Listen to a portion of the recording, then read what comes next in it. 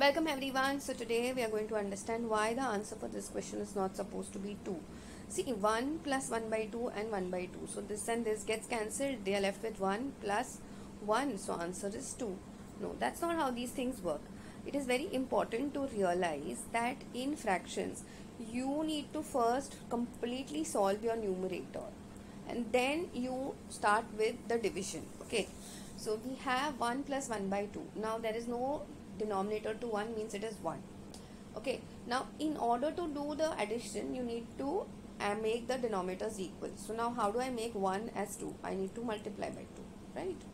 Same thing will happen in the numerator as well, and this will remain as it is. So I'm left with 2 plus 2, 2 upon 2 plus 1 upon 2. Now since the denominators are same, I can directly add the numerators. So answer for this one becomes 3 by 2. So now your question is 3 by 2 divided by 1 by 2. Okay. Now at this point, when you have fractions involved, we'll follow the rules of KCF, where K stands for keeping the first fraction as it is. C stands for changing the division sign to multiplication. F stands for flipping or taking reciprocal of 1 upon 2, which is 2. So this is cancelling. So answer for this question is supposed to be 3. I hope this is very clear to everyone. That's it for today. I will see you in the next video.